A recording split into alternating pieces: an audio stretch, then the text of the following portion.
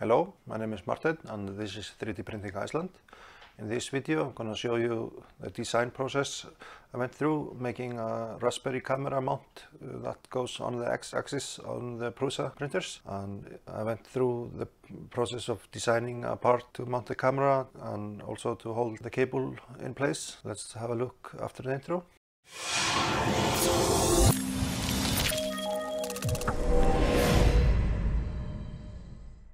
So let me first state this design is not my original idea as such. It's based on a design by a user on Thingiverse called Moon Doggy. I will have a link to that design on the video description. And I started out initially using that design, and I found that was based on having very many links from the X motor to the camera itself. And after a while the links started to move and droop and the camera was going down slowly, and I wanted to make a design that was more rigid and also lightweight, and there were several ideas I had in mind, but this design, like I said, is initially based on that design I found on Thingiverse, and I want to give credit to the maker there. But let's have a look at the mount itself and we'll go through the process in Fusion 360.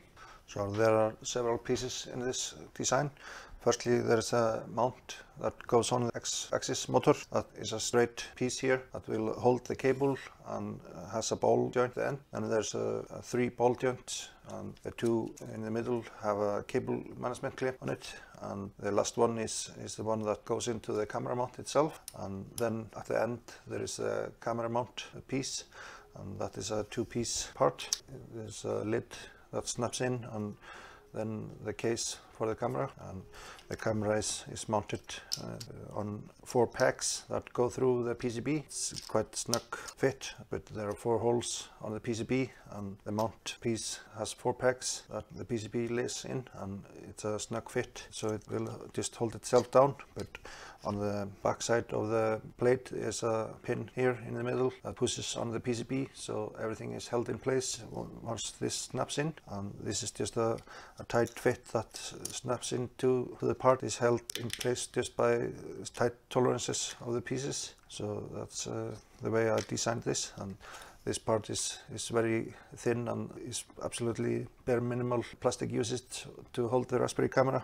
And the hole is big enough so you can use the tool to adjust the focus on the Raspberry Cam, but the links snap in to each other. And what I've found out, I have to print this in a material that has a little bit flex to it. It's like a minimal material usage on the pieces, and if I'm not careful this can easily break, but those snap in together and have not so much resistance. And my plan made the camera in the correct position to put a little bit of super glue on the joint to keep it in place when I've adjusted it to the correct position. So from the joints, the cable goes inside this part here, and this is a two-piece part. It's split in the middle here, and this one is screwed with a 20mm long M3 nut. I'm just going to remove it and show you how the piece is designed. And the bolt just goes into a hole in the motor that is not used,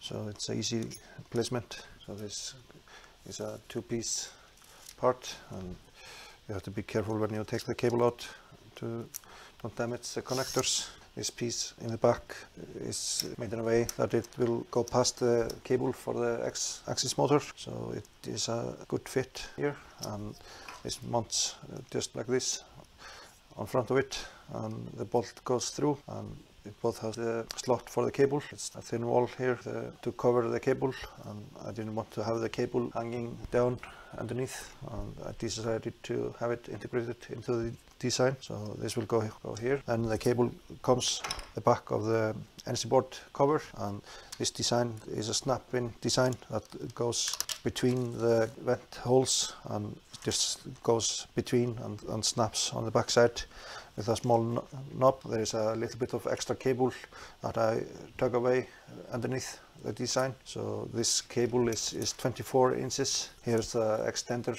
thingy, as it's called, and this will connect the cable from the Raspberry Zero to the camera itself. And this is designed in a way so the extender thingy will snap into 2 knobs and is held in place by that. And then in the end the cable goes in each end This piece is designed to fit between the grids on the back plate. And this plate here is a removable plate from the NC board case that is recommended to print when you install the Raspberry Pi Zero. I decided to have it in a way that it will just snap in.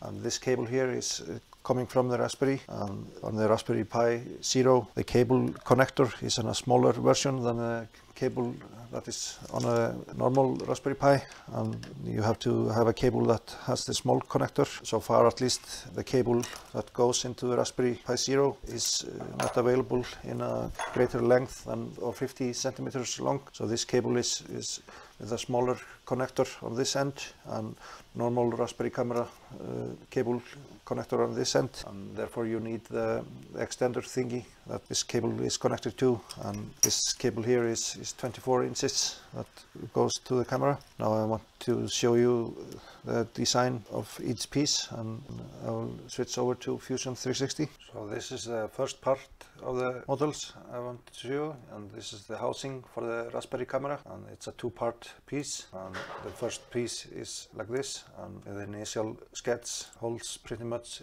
every aspect of the piece except the top part and the extrusion that goes at the end. I want to show you the sketch that everything is based on. So this is the initial sketch, and I extrude the bottom part and the walls of the mount, then the pegs for the PCB of the Raspberry camera put in place, and then the exterior walls that will cover the PCB. And I cut out a piece here for the cable, and I reduced the material used on the walls in the inside. They didn't have to be as thick as I initially designed them. Here I put in the place where the links will connect to the camera housing, and this hole is designed in a way that even though that you get a little bit of drooping while printing, there's more tolerances on the upper part than the side part, and have it easily printed out without support. It will just be a bridge here. The height is a little bit more than the width of the piece, and so if you have a little bit of drooping, it won't hurt.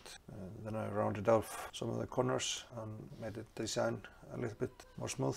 Then I designed the lid. The sketch for the lid is projected from the original sketch, so the placement of the pegs is in the exact same spot as the bottom piece. And then I inserted pegs to align with the pegs on the base board, and this piece here in the middle presses against the PCB in a place where there are no components, just to make sure the camera won't rattle inside the housing. So here's final design. You can see the pegs line up, and this peg is pressing against the PCB in the correct way.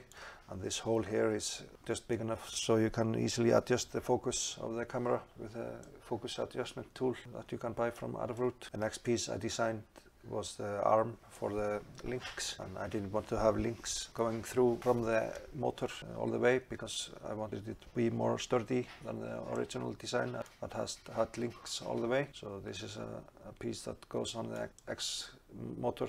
Is bolted here, has the slot here for the Raspberry camera cable. This is more complicated design, but I'll go through the process. So first I made the initial sketch to get the general shape things, and here's the design of the cable guide. I spent quite a amount of time adjusting this part to get the cable to fit. This was built up, and here's a ball joint top. I made some fillets, and initially I did have this big cover to cover the cable, but I later changed the design so it has a smaller footprint of the cable guide. Here is the original design, but this was the final design to have it like this, and there's just enough place for the ribbon cable to be inside this slot. And I made the second part that goes in the opposite direction. That was also initially with a bigger cable guide, but changed that out. So after trying out several things, it came out like this. So this is a two-part print, the bottom side and the upper part.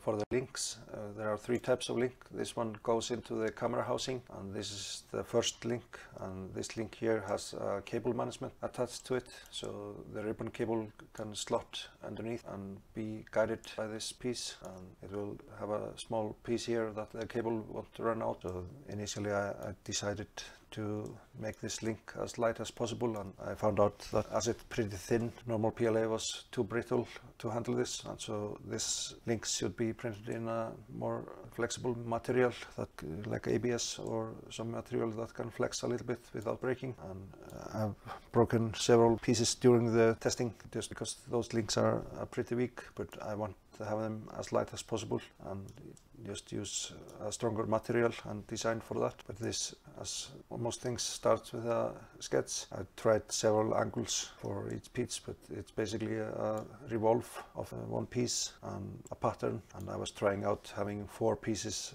that were smaller and different types, but I found out that 3 were just a good place. And here's another revolve just to close up the top of it. Then I rounded off those edges in the inside, and I added this middle piece and another revolve from the sketch to make it in a size that would fit inside the ball. Then as I had this design, I copied that over and made the changes to have this with a square peg that will go into the camera mount. And then I made another copy that had the cable guide. Finally I added the knots here will stop the cable. Then I had the links. They came out great, and I have to try different materials, but I'll probably print this out in either HE or ABS because I found the PLA parts to be too brittle and they break off here. Then the final piece is the cover for the extender thingy and the cables, and this is a very small, simple design, and I started out with a sketch. This is the place for the pegs to hold the PCB, and this is the end pieces that are extruded and bottom piece, and here I made the knots that will grip into the backside of the grid on the electronic cover, and I made the holes for the ribbon cables and the pegs for the PCB. I made a small chamfer here just because this was an overhang and I didn't want it to be a problem during printing and didn't want to use supports, so I added a small chamfer here. But this piece is a very simple little design. This is a 2-piece part, this is a 2-piece part. Here are 3 different pieces, and this piece is basically took my last weekend prototyping and printing out, and I will show you on the table. I have a lot of pieces that I printed out during the design process, and it's always fun to prototype, and I found it to be a good use of having 2 printers printing several pieces between design changes. So let's have a look at those pieces. So here for the camera housing there are several pieces. This was the first piece where I was just fitting the pegs for the PCB in the correct place and made some changes on the tolerances of the pegs to make them just so the PCB will snap in. And then I was designing the housing itself, and there were several test prints on placing the camera hole in the correct place and in the correct size, and there were several tries of printing just to get that right. And then the final design has the corners rounded and with a hole for the peg from the ball joint. So that was the last piece designed, this part here, and smoothing everything over so it will be a nice looking print. So that was took some testing to do. The next piece I did was this part, and I was testing out several types of the cable management, and first had this one and decided to trim it down, had this piece in the end, and there were several pieces I printed out, trying out and testing out the strength and just breaking it, and like my usual testing I print something out and see where it breaks and see if I need to add some strength to it. Decided finally on this design. This is pretty strong shape and it's a sturdy piece. And for the ball joints I tried out different types of filament, and I have thrown most of them away because I broke them but I found out that PLA was normally too brittle and it broke too easily. I have to find a better material, maybe ABS or PETG for those links, and you want to have them strong because you're moving them, and if you're snapping them out when you're maintaining the printer, you want those pieces to be strong. So there was several links printed out and end up usually breaking them but those were just PLA parts. And then finally the part that holds the extender thingy. This was the first try where I just was getting the correct fit on the backside of the NC board cover and printed out several pieces, deciding on thickness and how stiff I would have it, and this was the final design. And I have the cable going through the backside, and this is rather thin so it flexes a little bit, and this one is printed out in Colorfab PLA/PHA filament, and it has a little bit more flex to it than the normal PLA. This was working well for this piece. This part here is also printed out in that filament. The camera housing was just working fine with a normal PLA, and this is also Colorfab filament. But I have to find a better filament for those links, as the PLA is a little bit too brittle and it is giving me trouble when I was removing or putting them on. Sometimes they would snap, so that's something I do find out. So as you can see on the table, there's a lot of prints, and I've thrown away a lot more than is on the table, and those are just test prints while I was designing. And I love to design a thing like this and print out and make changes and find out what works and what does not work, and it's a great process using Fusion 360. Like I said in the beginning, the initial design is based on a design I found on Thingiverse, and I want to give credit to that designer, as the idea of mounting it on the X carriage using links and brackets like this is not my original idea.